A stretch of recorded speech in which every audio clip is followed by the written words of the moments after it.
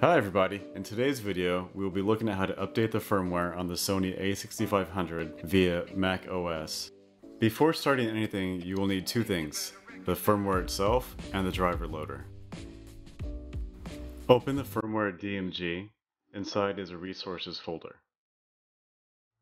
Inside the resources folder is the system software updater. Take that file and drag it into the driver loader folder. Throughout this process, there are some security and privacy settings you will have to allow in order to proceed. Take the updater, drag it, and let go onto the driver loader.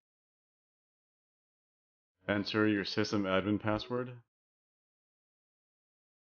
At this point, your camera is not connected. Once this message comes up, that is when you connect it. Hit OK, then nothing happens here. Immediately after that, run the update tool. If you see this message on the right, that's a good thing. As you can see, it's reading the current version and then the future version you're updating to.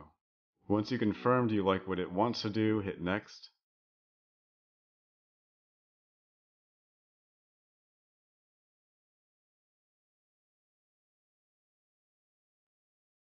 At this point, the camera is now updating. Leave it plugged in, don't turn it off, hope the battery doesn't die.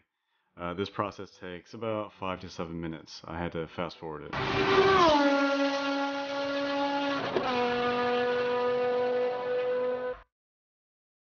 If you got here, great. Hit finish, it's done. Unplug the camera, then check the version.